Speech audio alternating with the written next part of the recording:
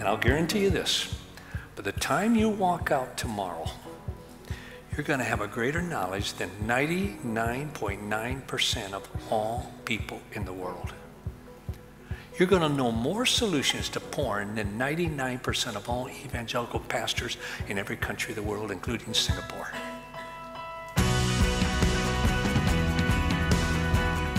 I'm going to ask a series of questions. They kind of attest our knowledge about what porn is to you, to me, and how much we know.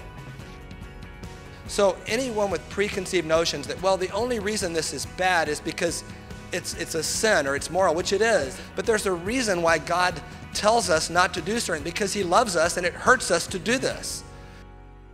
The culture lies to us that the most important thing about you is your sexuality. It is not. The most important thing about you is that God loves you. He wants a relationship with you. Repentance is not a moment.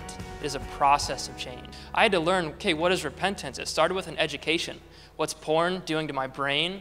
And then an education on the holiness of God, His view of sexuality and how pornography is a counterfeit to that sexuality.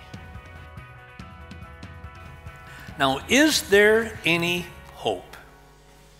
There is no solution to porn. There isn't. There is no answer. There is no solution. There are only solutions. There is no answer. There are answers.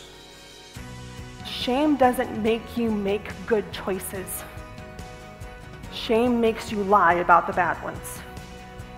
The church needs to help young parents coming along on how to develop a loving, intimate, close, secure environment. So secure that a child feels totally free